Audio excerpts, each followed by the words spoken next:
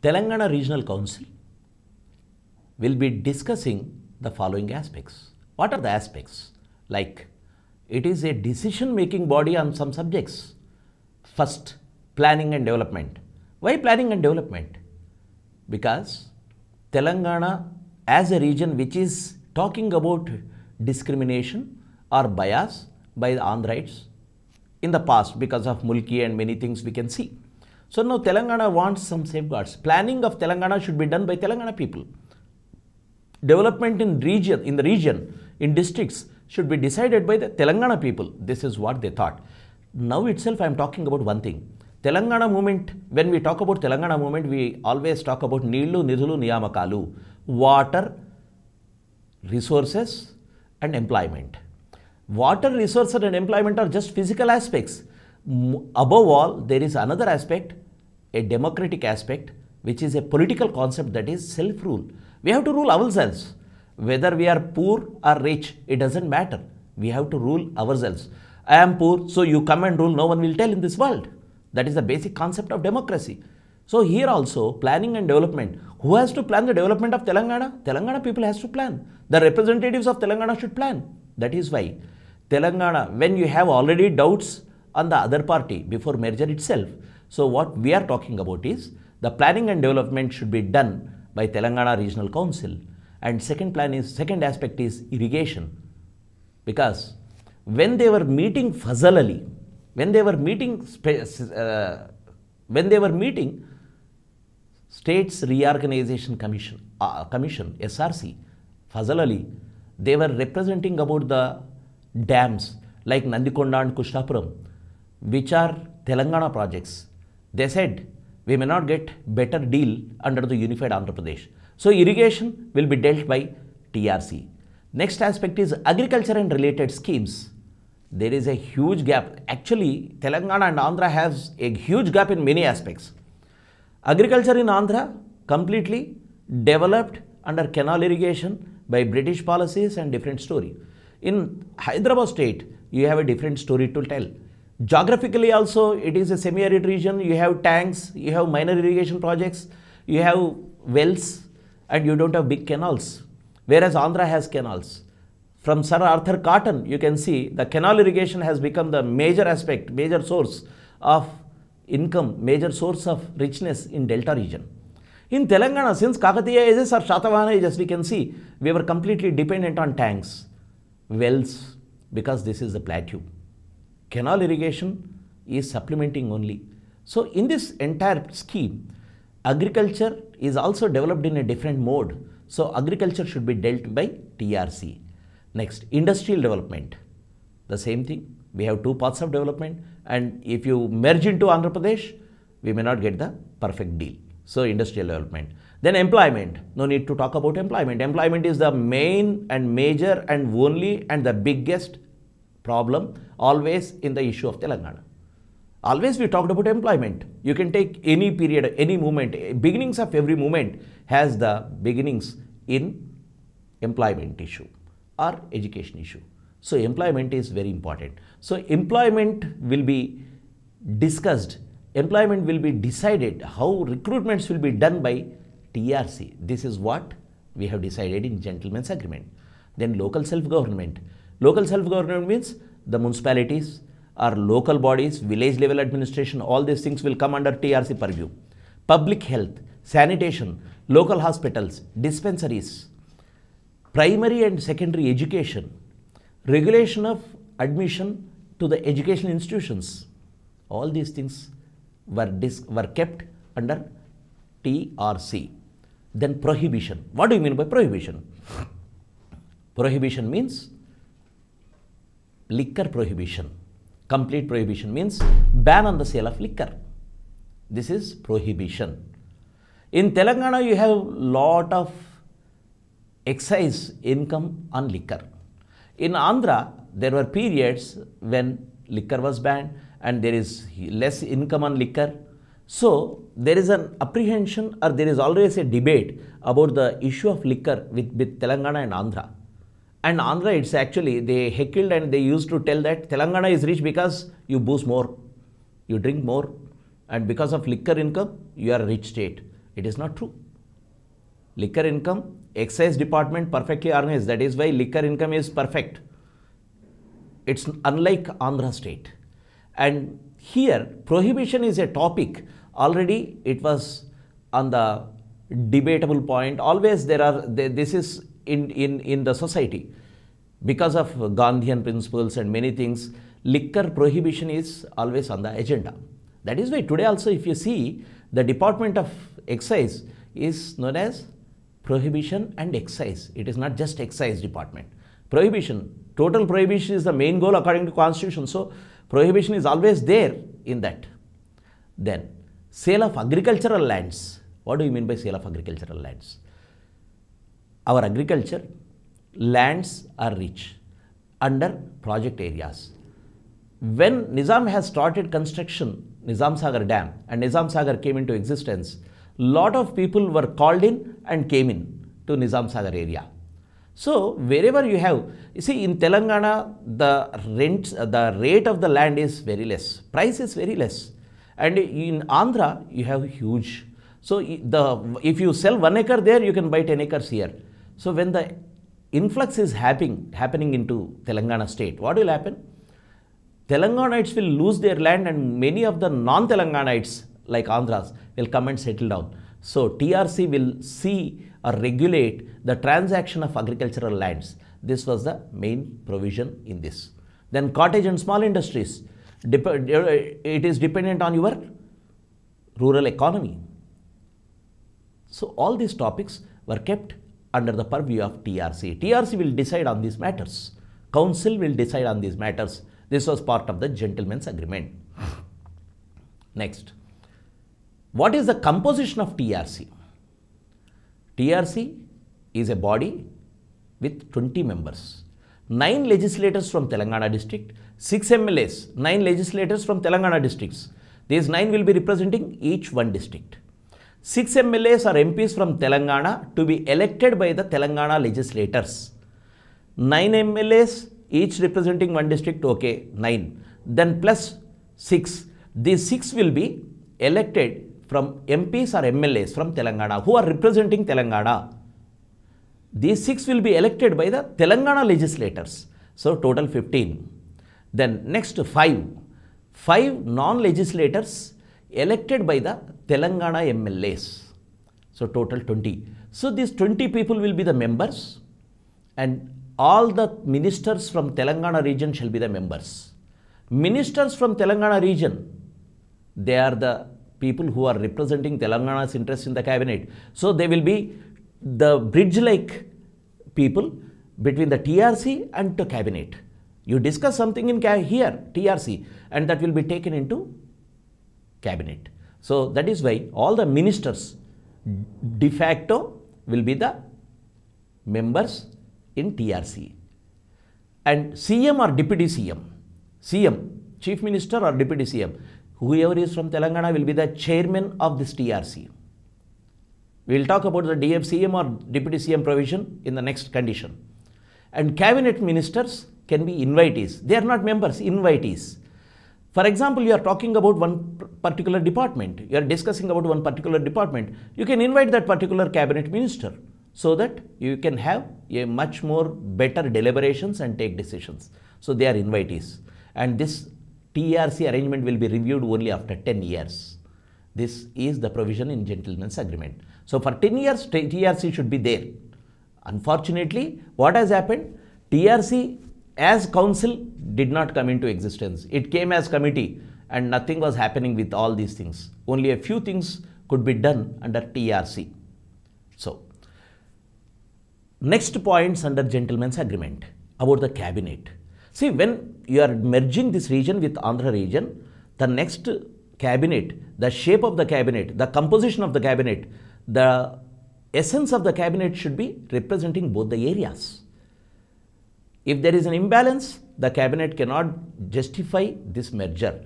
That is why first point is in the cabinet 60% will be from Andhra, 40% from Telangana. This is based on the proportionate population. 60% from Andhra, 40% from Telangana. In this 60, take Andhra separately and Rayalaseema separately, definitely it will be lesser. But 60, because this 60 is part of Madras province and this is Andhra state. So 60. Then at least one minister from Telangana shall be a Muslim. For example, there are 10 ministers, 6 from Andhra and 4 from Telangana. Among 4 also, at least one should be a Muslim. Why this provision? This is to pacify. This is to assure the Muslim people or Muslim minority in Andhra Pradesh, because they were getting all the plum posts and they were happily in the court under Nizam. But after Nizam, under Jairin Chaudhary or Vellodi or again coming to Andhra Pradesh, if they are getting a raw deal, they will be sidelined. It is not good for democracy. So Muslim representation was guaranteed through this point. So out of the ministers from Telangana, one should be a Muslim. This was the condition. And again, important portfolios and division. For example, there are some portfolios which are not considered as so important. Every department is important, but some departments are more important, like home, like revenue. Home is related to law and order. You can control the whole state. Revenue controls the finances of this state. So some departments like home, finance, revenue, planning and development, commerce and industries. These 5 departments are crucial. The agreement says out of these 5 departments, 2 ministries should be allocated to Telangana people. Means out of 5, 2 to Telangana, means all these 5. How they were violating such provisions, we will see. For example, you take, they have given revenue, one of the important ministry, revenue to a person like V.B. Raju. Very interestingly, V.B. Raju is, though he is representing Telangana, he is not a pure Telanganite. He was a settler here. So automatically, giving the portfolio to V.B. Raju, they could dilute all the aspects of revenue in the future. That we will see when we discuss violations. So, last point about the cabinet composition, either CM or Deputy CM should be from Telangana. The condition is, if the CM is from Andhra, Deputy CM should be from Telangana. If the CM is from Telangana, Deputy CM should be from Andhra. This is another important aspect. Then, gentlemen agreements, other points are also there, which are not directly linked with the major aspects, but there are aspects like prohibition. Prohibition, we discussed this prohibition will be under the purview of TRC. At the same time, prohibition, gentleman agreement clearly says this prohibition can be decided by the legislators from Telangana only, not all. Not the entire assembly will decide about the prohibition in Telangana. Legislators from Telangana only will decide about the prohibition. This is one provision. Land transactions in Telangana was put under TRC to safeguard the interests of the agriculturists of Telangana. Otherwise, they will get alienated from the land en masse. En masse means en masse. It is not just 1 or 2 instances. Lakhs of acres will be purchased by the other people if this provision is not there. That's what they have visualized, but still they violated. We will see how they were violated. Lastly, this is not related to the administration or the people or the state. This is related to the Congress party. This is the interesting aspect of Telangana's whole movement and gentleman's agreement. See here, gentleman agreement is talking about the people, administration and all those things is good. But what is the link between this party? A party can be there in the power or not. But they made one provision in Telangana agreement, the gentleman agreement, about the existence of Telangana's party, Telangana's Congress committee, to continue till 1962. Means, though Telangana is merged with Andhra, Telangana Congress committee will be functioning separately as a body of the Congress, and they will have their separate president, they will have a separate council, separate committee and all those things. So this provision they have made. You can see this. Though Andhra Pradesh was still unified in the last days of United Andhra Pradesh, Telangana Congress Committee was separated and Andhra Congress Committee was separated. This was just exactly the mirror image of the merger period. Telangana Congress Committee was headed by Telangana people, and Andhra Congress Committee was headed by Andhra people. This happened before 2014. The same thing here. Gentleman's agreement has a provision of party too, because all the 4 members who are signatories are from the same party. All the 4 members of Telangana are from the same party. There is not much difference. So this is related to the party. And coming to the other aspects. Other aspects includes the name of the state. What do you mean by name of the state? It is Hyderabad state till date. This is Andhra state. After the merger, what will be the name? Is it Telangana or Hyderabad or Andhra? So in the deliberations, very interestingly, all these things they decided about the council, about the land transactions, they gave away. But they did not decide upon the name of the state. Why? Because they clearly understand that name of the state is also very important. Erase the Telangana identity itself from the essential aspect, that is the basic name of the state. Telangana has proposed the name of the state should be Andhra Telanganam. And Andhra's proposed that we don't want Andhra Telanganam, but we want something else. And they have favored the Andhra Pradesh because when they have discussed about this Telangana state, when they have discussed about the unified Andhra Pradesh, in the select committee, after the proposals went to central government, they made some changes. Central government has given some new name, that is Telangana Andhra Pradesh. Telangana Andhra Pradesh was the name given in the select committee. And Andhra people said, why Telangana Andhra Pradesh? Just keep it as Andhra Pradesh. And Telangana name has been erased from the proposal itself before getting finalized. So this is number 1. Andhra favored Andhra Pradesh, which was discussed by central government. And High Court. Even today we have this problem. Though the state is divided in 2014, we are in 2018 and High Court is yet to be divided. Why always you have a problem with High Courts? The same thing, if we go back to the history of Andhra state, High Court was the riddle, High Court was the puzzle, High Court was the thorn in the formation of Andhra state. Prakasham Pantulu, Andhra's claim that he was a staunch champion of Andhra cause and he was completely in favor of Madras High Court. And that was one of the important contradictions in the formation of Andhra Pradesh. Because many advocates and the rich and many interests, landed interests or many political interests are associated with the High Court too. That is why, though everything has been shifted, High Court isn't shifted till date. For that, everyone is ready to have 2 High Courts, but nothing moves forward. This is what we have to understand. And again, interestingly, you can see what has happened. Telangana people proposed the High Court bench at Guntur. And the headquarters, since this is Hyderabad is the capital, there is no discussion about capital. Because Hyderabad is, or Telanganites are ready for Hyderabad as capital, and Andhras are always trying to get Hyderabad as capital. So there is no contradiction, there is no debate, there is no such a discussion or deliberation. It was assumed that Hyderabad will be the capital for United Andhra Pradesh. Because Bijawada Gopala Reddy like stalwarts were saying that don't get apprehensions that we are eyeing on the beautiful city of Hyderabad. Even in the statement itself, he describes Hyderabad as a beautiful city. Because Hyderabad is infrastructurally developed and every way, all round development was there. And ready-made capital for Andhras. So here, High Court is not such a case. High Court is purely administrative thing. So Telangana people, though they have proposed, they said you should have a bench, High Court bench in Guntur. But Andhra said no need of any bench. Interesting thing is, they should have a bench.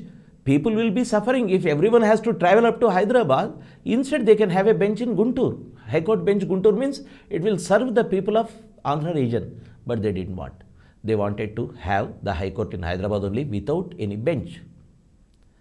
And Andhra Congress Committee agreed for the separate Telangana Congress Committee in 1960 till 1962 because it doesn't affect the interests of the Andhra ruling class. Because they understood both are there in the same Congress party. If at all there is a contradiction, there is central government or central cabinet or central party. Congress party president or central party will forced the Telangana leaders to take a decision in favor of Andhra's opinions. So they were not worried. But in terms of name, in terms of High Court, they were adamant. They could not decide. And it was left undecided. And these are the major aspects when we talk about gentleman's agreement. In the next chapter, we will be discussing threadbare about the violations. Violations were done in a huge way. Means you can't expect that each and every provision of gentleman's agreement was violated. There is nothing left for non-violation. And after the gentleman agreement, this gentleman agreement is to remove the apprehensions and make some rules so that the next state which will be formed as a unified state will have the interests of both the parties safeguarded. That is why we call all the points in gentleman's agreement as safeguards. Remember this word, you should say safeguards. Safeguards in gentleman's agreement. The agreement signed on February 20th was the instrument for the merger. Once you have a political unity in terms of this, what will happen? The next stage is reorganization of states. In that process, 1956, August 31st, the States Reorganization Act 1956 was passed. And with that, Andhra Pradesh state has come into existence. Once the Andhra Pradesh state has come into existence, Burgula Ramakrishna Rao and the erstwhile Hyderabad state's legacy has been erased forever. I am saying this as a political statement. Actually, with the formation of unified Andhra Pradesh, all the things which were done in the past need not be erased within short time. But it happened. Why? Because since day one, in Telugu we use the word Sira Tadi Araka Munde, means even before the ink which is on the paper is soaked, we started violating it. Sira Tadi Araka Munde, manam dani ullanginchadam modalu pedutunnam. We started violating it. So, in this process, violations can be discussed threadbare in the next chapter. But what was the apprehensions of the people? Though Telangana got merged with Andhra, people are not so happy because people were not given the choice of taking a decision on merger. It was a political discussion, because Congress has monopolized the entire thing. Opposition communists are also in favor of merger. So where is the role of the people? That is why we say people always opposed merger. 1952 they demanded separate state of Hyderabad. In 1952 to 1969, from 1952 to 1969, you had all the problems piling up in each and every aspect of gentleman's agreement, and that is why in 69 again we said Jai Telangana. Again in 2000s we started a movement again separate statehood. It is not that people got convinced about Telangana and merged with Andhra Pradesh. It is because it is a political decision of Congress and it got merged. Very interestingly, because of the political decision of Congress only, again Telangana state was formed. Though it is not the sole decision, Congress political decision to support Telangana's formation is one of the important aspects for the formation of Telangana. So, when we think about the formation of Andhra Pradesh, what has happened? Nehru clearly warned. In his words, we can see you have a huge responsibility on the shoulders. What is the responsibility? He said, Andhra leaders has huge responsibility on their shoulders. You have to win the confidence of Telangana. This is what Nehru said. Winning the confidence, agreement will be on the paper, but winning the confidence shows the sincerity. And unfortunately, there is 100% lack of sincerity in implementing gentleman's agreement. From day one, as I said, the basic aspects, the important aspects like Chief Minister should be from one region and Deputy CM from the other region. For example, if Deputy CM is from Telangana, CM should be from Andhra. If CM is from Andhra, Deputy CM should be from Telangana. And this is the simplest thing which they could do. There are eligible people, like other employment aspects, many times they said, no eligible candidate, so we did not take. No eligible candidate, that is why no jobs. But here, there is a stalwart like K.V. Rangareddy, who already served as a minister. He could have been deputy CM. But Neelam Sanjeev Reddy, who was the chief minister, did not make any attempt to have a deputy CM post. Instead, he heckled and he said, deputy CM post is like the sixth finger. Some people have the sixth finger. By birth, they have the sixth finger. All these five fingers have some responsibilities or duties. But the sixth finger is not a functional one. It's just a rudimentary thing. Like our appendix, the sixth finger do not have any work to do. He compared the deputy CM post with the sixth finger. Then why you had the provision of sixth finger in your gentleman agreement? And gentleman's agreement is signed by Neelam Sanjeev Reddy, he himself. So this is the violation. We'll be talking about the violations in a separate chapter. And about the High Court, Chief Justice Koka Subbarao was the Chief Justice of Andhra High Court, and he was instrumental in discussing about the High Court formation in Hyderabad. So, when we talk about gentleman's agreement has an important role in Telangana debate. Since we have taken all the points which were signed by the leaders from Telangana and Andhra, now what is the importance of gentleman's agreement? What should have been done? What was not done? What should have been done? The gentleman's agreement should have been implemented in toto, because they have signed it, because they made it as an instrument for the merger of Telangana with Andhra Pradesh. Without gentleman's agreement, we were not ready to accept the merger. And gentleman's agreement paved way. It made assurances about the safeguards. That is why Telangana joined with Andhra. But what has happened in the course? Gentleman's agreement was violated. When we talk about gentleman's agreement, another important juncture in the history of Telangana formation, that is 1969 movement.